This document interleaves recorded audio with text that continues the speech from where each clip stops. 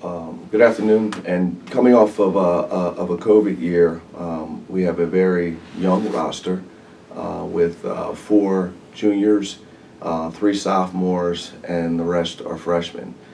So for us, it's going to be a learning experience from day one until we hopefully can get into the playoffs and hopefully compete for a Final Four bid and a possible NCAA berth as well.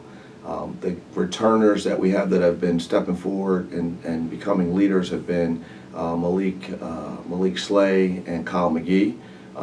Both of those individuals saw some solid minutes as freshmen.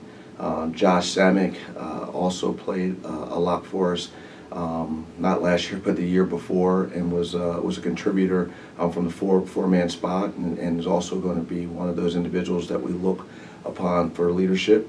And then we also have Marcus Littles, who will be coming back and playing a 5 spot and taking up a lot of space in the middle of the lane. As far as our younger kids go, we have a really strong freshman class in Jamil Manigo, and we also have Robert Smith, and a transfer from Wagner who's going to be a freshman in Elijah Allen.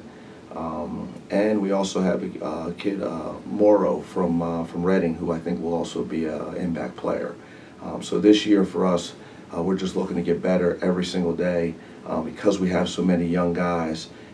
Every day is a learning experience, from putting the balls in the rack the right way to warming up before games.